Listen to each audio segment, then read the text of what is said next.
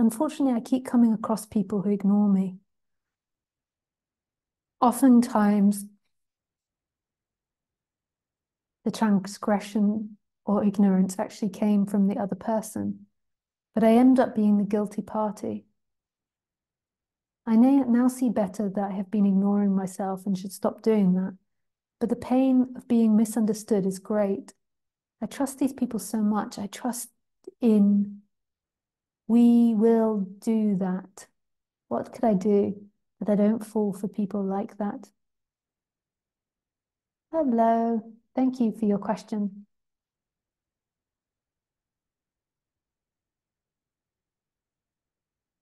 I think to, get to the bottom of what could I do that I don't fall for people like that, I think that you would do well to speak with a specialist that, understands behavior and psychology if you really want to change that pattern.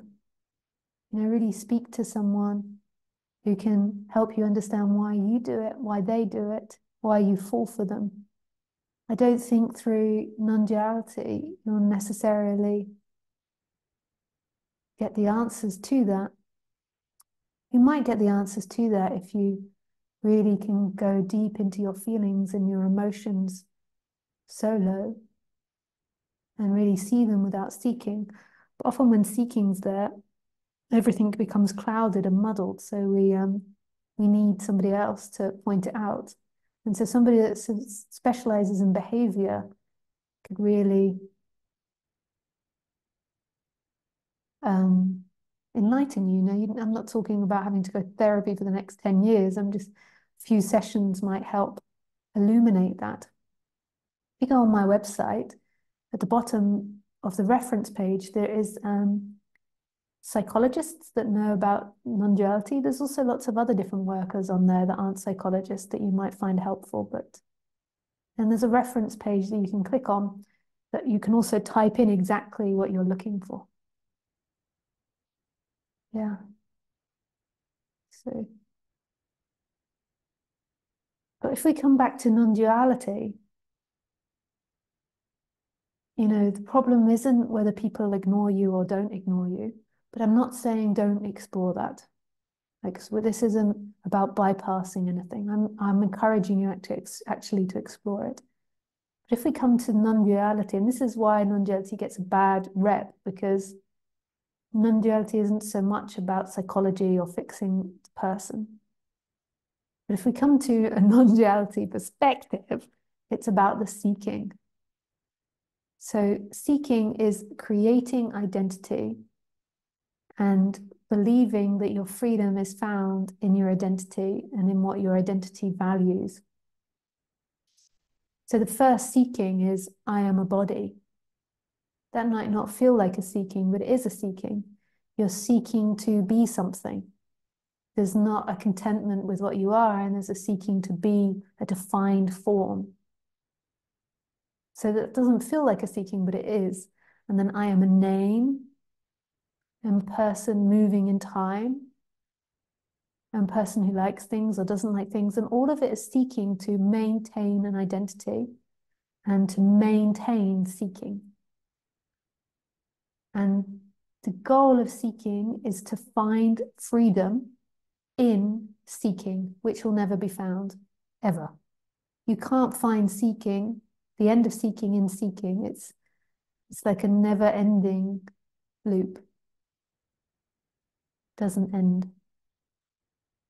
So from a non-duality perspective, you could look at of what am I seeking from other people? Like when this happens, when it's occurring, what am I seeking?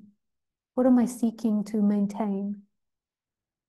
And where is that seeking coming from? So when you kind of have some sort of concept, like I'm seeking to be loved, or I'm seeking to not feel shame, or I'm seeking to be a good girl, or I'm seeking to be seen, or I'm seeking to be understood.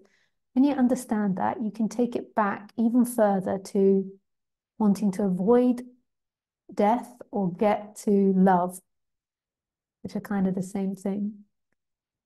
And then you can ask, where is that coming from? Who is that coming from? Taking it right down to the core of what your self is. And the core of the seeking is trying to avoid death and get to love. That's the goal. So I am a body, and then you're trying to avoid death by being a body, and then you're trying to get to love by being a body that's better than other people.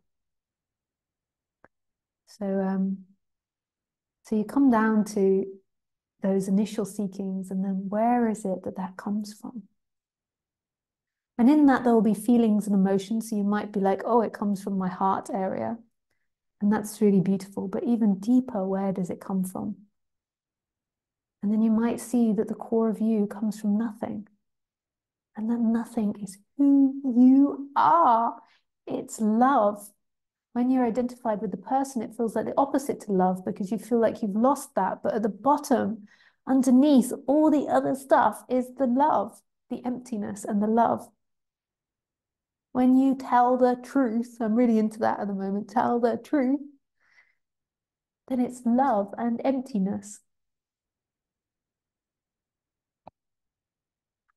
So from a non-duality perspective, go beyond. But from a psychological perspective, I would, really, a lot of people that I meet, especially in non-duality, are really ashamed of going to psychologists because they feel like they're bad. And maybe they've also had bad experiences because sometimes maybe they're more educated or know a lot more than the psychologist. So you have to like fish around to try and find someone that suits you.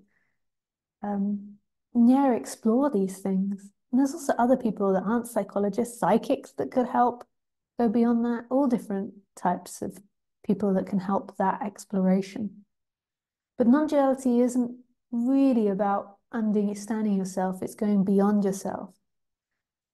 But I can understand how sometimes you have to first understand yourself to go beyond yourself, because otherwise you're just lost in the confusion and in the fog.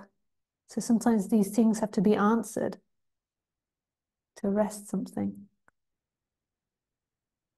Yeah. Thank you so much for your question. Yeah, I just so appreciate sharing in silence with people or in love with people.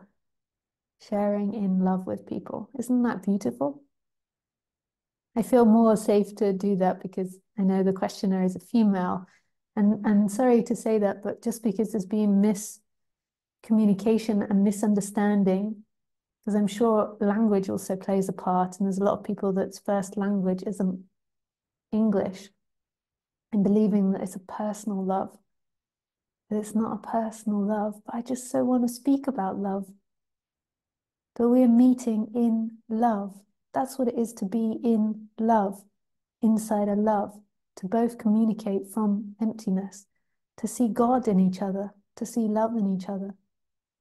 But not a personal thing, not a, I want to marry you and settle down and all those types of things.